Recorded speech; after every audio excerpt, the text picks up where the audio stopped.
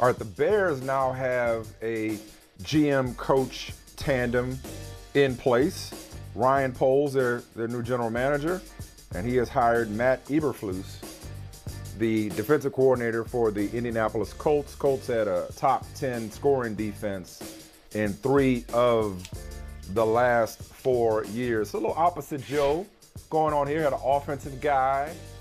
Now they go with a defensive guy, and as you know, defense is what they do in Chicago for the most part.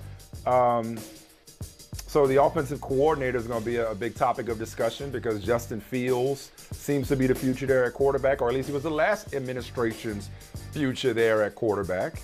So you can't make any assumptions or any certain statements about his standing with that organization. What do you think of this hire, Mike? Yeah, I like it. You know why? It was unpredictable in a way. I'm glad. Now, see, this is what I do like. Now, I'm talking about the Broncos and hiring somebody because you got a chance of getting Aaron Rodgers, even if it's like a 10% chance. Why not? Shoot your shot. In this case, you know what happens? A lot of times in sports, you notice this, Mike, you covered sports for a long time. Okay, in football, one coach is an offensive guy. And then the offense is fine, but the defense breaks down. So your next guy is a defensive guy. Yeah. You go back and forth. One guy's a player's coach. The next guy's a disciplinarian. That's a disciplinarian. Yeah. Right. This is what we need. In this case, I really thought they were going to find an offensive. I thought they'd go with an offensive guy, even though Brian Flores was mentioned. I didn't really believe it. I was thinking, they're going to get somebody to work with Justin Fields. They're going to get an offensive guy, and that kind of limits the field. I would much rather organization go find somebody who can do everything and understands that the young quarterback has to be developed, but made his bones on defense. And if we can take it to another level, I'd much rather, if it's me, I don't want you to call yourself an offensive guy or a defensive guy. I'm about to say, I don't care about your background. Yeah. I don't care about your background. I want you to be a leader. I want your background as a leader. Yeah. But I want you to say, I like guys who, hey, I've worked on offense. I worked on defense. Okay. Hey, I was an intern. In the front office. And as a matter of fact, I used to be a gopher too. I can do everything. I can relate to people. I can relate to your stars. I can relate to the last guy on the roster. I can do it all. So like a Brian Flores type?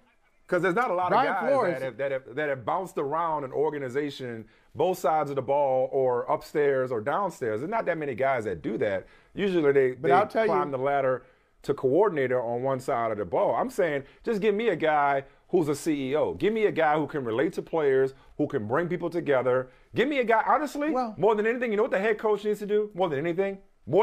Yeah. Manage the damn game. Manage the clock. Yeah. If you give me a head coach with a clock that can manage the clock and can keep everybody pulling in the same direction, your coordinator's job is to come up with game plans. If you got an expertise, that's gravy. Well, we kind of saying the same things, kind of. I think here's the difference. I agree with you. CEO. Yeah, give me that guy. Give me the leader. Give me the guy who can really just bring it all together. But I'm saying I want a CEO who once worked in the mailroom. Okay, I want a CEO who has seen a lot on his way to the top. And you're saying, hey, give me that CEO type, that CEO personality. But I'm just thinking, I need a CEO to understand what I'm going through, to be able to put it himself or herself in my shoes for a second, to understand, okay, this is how he's seeing it, this is how he perceives it, but I know how to speak to him. Okay, put it this way. When you were doing old school, the game has changed, but old school, linear TV. Mm-hmm. Did you really, I mean, it's great to have a boss you can sit down and talk to and vibe with, but a boss who knows what you've done and who's actually done it. Has taken rare. a lot of time. I know, Yeah. Well, and guess what else is rare? They think they understand what we do, but they don't understand what we do. Guess what else is rare? A great boss. I mean, a really great one.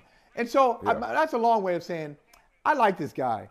I think he did a really good job under difficult circumstances. If you remember, He wasn't hired by Frank Reich. He was Josh McDaniels' guy. He was Josh McDaniels' guy. Josh McDaniels hired him. He's there in place. Really good staff. Hey, Josh did a good job putting together a good staff that you didn't go dance with. Yeah. He's got hired by McDaniels. Here comes Frank Reich. And he really, along with that staff has done, I'm not going to say excellent job because they never won a division. I want to point that out. And they missed the playoffs this year because they lost to Jacksonville. But he's done a good job with that defense, and I'm hopeful that he will do a good job in Chicago, just kind of coming in with his approach and his sensibility. Same thing. Look, Bill Polian's had his hands on this process. You know, Ryan Poles, coming from Kansas City, is now the general manager. You know, I'm trying my best to trust the process and to give these people a chance, regardless of who you think is the hot guy or the name or got the resume. It's like, whatever goes on in these interviews, hopefully they're seeing something from an organizational lens. Let's not leave out special teams coaches either, because they often make excellent head coaches. See John Harbaugh. In Baltimore. Hey, you know who we need to call about Matt Eberflus? So he was in college for a long time. He was at Toledo. He was at Missouri. He broke into the league with the 2009-2010 Cleveland Browns as a linebacker coach. We need to call our boy Eric Mangini. See what he says about Matt. Yeah. So then from there he went to Dallas, and we got to know him when he was in Indianapolis the last 4 years. So we'll see. But what's as interesting as who the Bears hired, for purposes of our conversation, is who they didn't hire. So reportedly, the Bears also considered Jim Caldwell and Dan Quinn. I hope the Bears consider Jim Caldwell report is not simply for optics. But Dan Quinn is interesting because not long after, Dan Quinn, who, make sure I get this right, he interviewed with the Bears, he interviewed with the Broncos, he interviewed with the Dolphins, the Giants, and the Vikings while refusing to interview with Jacksonville. Dan Quinn decided to go back to Dallas and say, you know what, I'm going to just stick around with the Cowboys and continue coaching that defense after he did such a fantastic job this past season with the talent that he's got there, which I like for Dan Quinn. I think that's smart. Because I don't see his stock, provided, you know, this year wasn't a fluke, and with Micah Parsons and Trayvon Diggs and DeMarcus Lawrence, it's hard to think that it is. Right. Yeah, I don't see his stock going down. He's been a head coach in the past. He's taken a team to a Super Bowl. He's a really good coordinator in both Seattle and now in Dallas. I think he'll have his options next year, you know, regardless of what happens, you know, this year. Well, not regardless of what happens. I'm confident that he'll be a hot candidate next year, same as he was this year. The right opportunity just doesn't seem to be there. And going back to be the Cowboys defensive coordinator ain't a bad gig. Right. You know, Mike. Except for the small detail that your staff is kind of on the clock. Just other than that, your head coach might not be around past that. Other than that, it's a pretty good gig if you can get it.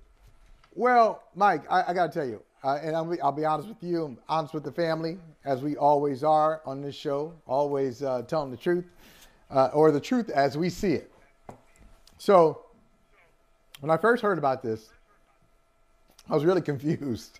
I was like, man, what is Dan Quinn doing?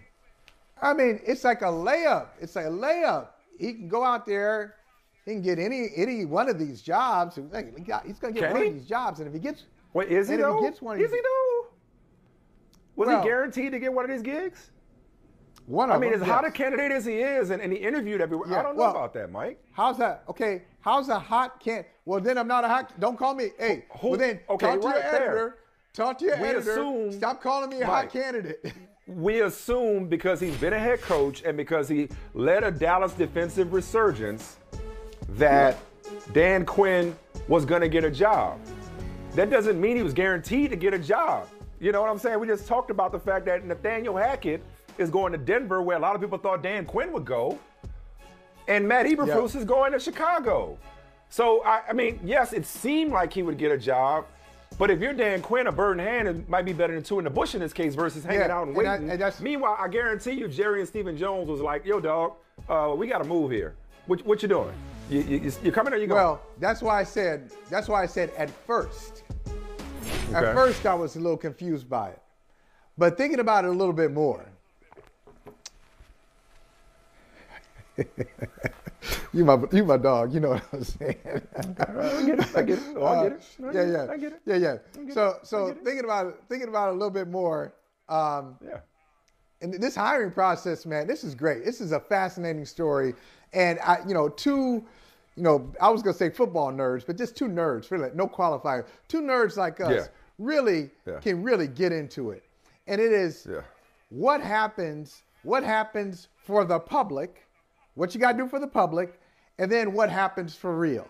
So you just referenced it with Jim Caldwell. You said, I hope the interest in Jim Caldwell was real and not just, hey, taking care of business. So they're same as all these interviews that they're required to do with minority candidates. Same thing. There are I was gonna say there are two NFLs. There are like 5 NFLs going on. Like there's the outside wall, then there's the inner wall, and then you keep going in. There's the shadow NFL.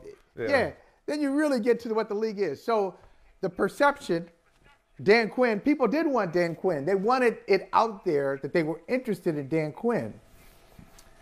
But maybe he started to look around and found that the people who wanted to talk to him, out of the 5 or 6 that wanted to talk to him, 1 or 2 were really passionate about hiring him and letting him come in and run his own operation. The way that's he exactly saw it. right. So look, the perfect fit dog, wasn't there.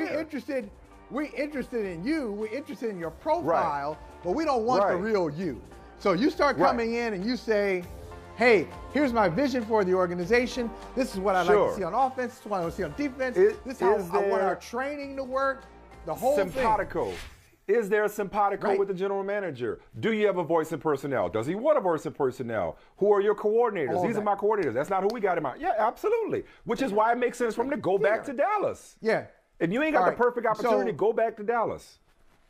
And here's the other thing, perfect opportunity. And Josh McDaniels can relate to this too. And I'm hopeful that, hey, this will be my life one day too. This will be my life. That you're making. So Josh McDaniels is the highest paid offensive coordinator in football. Dan Quinn is going to be the highest paid defensive coordinator in football. So he's going to get a raise? Both of these guys.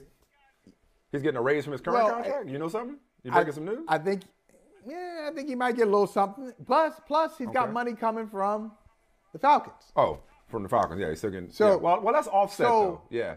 Okay. It's offset. Yeah, but this is where I'm getting at. If you're making so much money, you can just kind of sit back and say, well, I don't know about that. Yeah. Hey, that needs to be perfect. I'm just not going to jump anywhere. I'm just not going to run and take a job so I can be a head coach. So imagine the power that you have, or the good feeling that you have, the security that know that the bills are being more than paid. Bills are paid. Mama's happy. Kids are happy. Vacation. Hey, and I'm not saying that's his story, but I'm saying I'm putting myself in there now. Michael, let me tell you and you don't really have to jump at any opportunity. The best 2 decisions I made in the last 3-4 years was leaving 2 jobs. Ain't nothing more liberating than saying no. The only real leverage you have is walking away. And so absolutely, especially if you've been ain't nothing. Say it again for the people up top. The only leverage you really have is your willingness to walk away. And there's nothing more liberating than saying, no, I don't need this. Especially if you've been a head coach once before, you know exactly what it needs to look like the next time around. So take your time, Playboy. Take your time. Makes sense to me. Must be nice. It didn't earlier today, but it does now. Yeah. Now, it don't really work like that for the bros, but that's another conversation. Yes, it does. It'll work like that for us. Hey, thanks for watching Brother from Another on YouTube. Make sure you hit subscribe before you leave, and be sure to watch us 3 to 5 p.m. Eastern Time on Peacock. Appreciate you.